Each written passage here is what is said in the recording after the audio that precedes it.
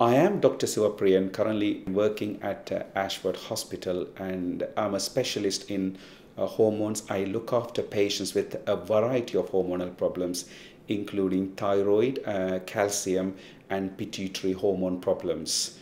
Today, I'm here to talk about hypoparathyroidism, which is also called hypopara. In this condition, you have low calcium.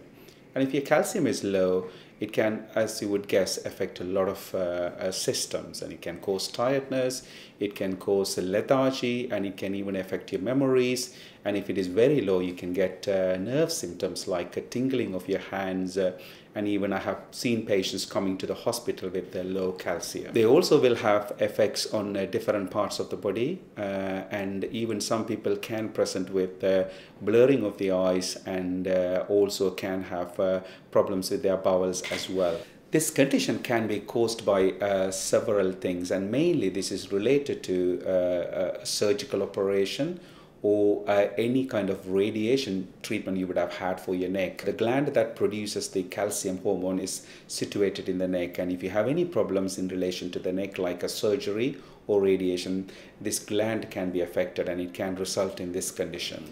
Once the blood test confirms that they have low calcium, then they will need treatment. Often we will have to do blood test, and the blood test will also include checking your calcium hormone called parathyroid hormone, and also we will check your vitamin D. In milder cases, we can manage this with simple calcium supplements, but a lot of patients will require specialist treatment, including special vitamin D preparations.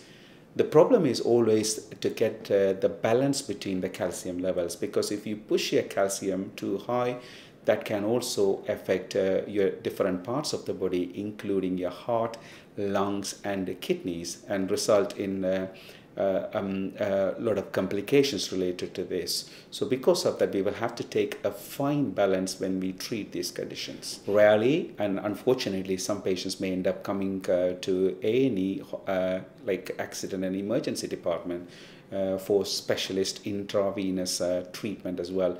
And my main aim as a specialist is to try and stop these admissions to the hospitals. First thing, if you have any of the symptoms like lethargy, memory problems, and tingling in your hands or lips, I will urge you to have your calcium checked. And if your calcium is found to be low, ask your GP to refer the patients to a specialist like me, where I can look after this condition.